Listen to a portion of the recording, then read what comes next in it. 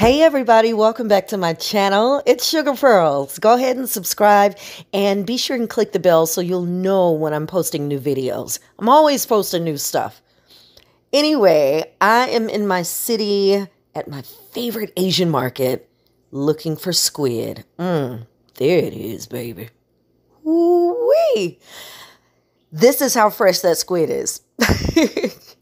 Here's the ink.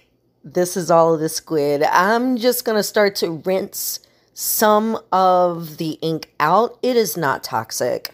It's just not very pretty. But I do know people that have made sauces out of that ink. So we're going to remove the waste now. See the little eyeball? We're going to remove the waste by pulling on that and getting all of the waste out at one time. Okay, it's so rubbery.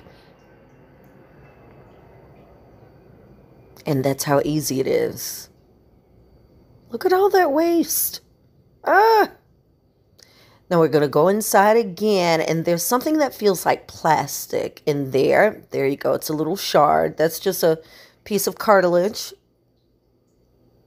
But there's a much bigger piece. You got to get all of those out of each tube.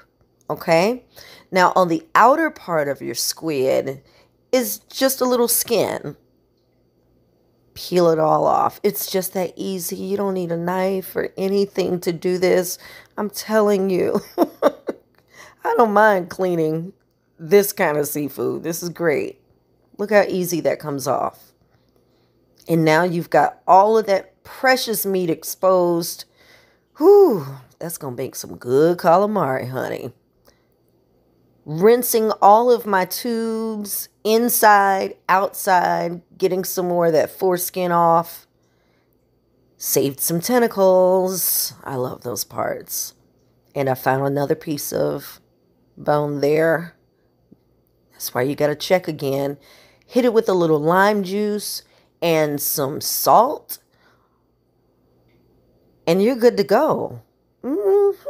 That is how you clean squid. We can prepare for some calamari now. Happy eating, y'all.